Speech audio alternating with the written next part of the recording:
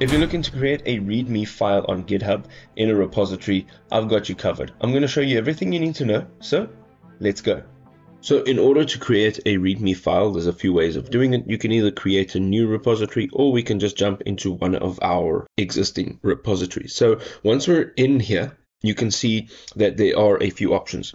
The first way we can do this is at the top, you'll see there's an add file. Here you can click on create new file, and it'll redirect you now to this page or this dialog. Here you can dial in readme.md, and then you can go down here, click down and add your content.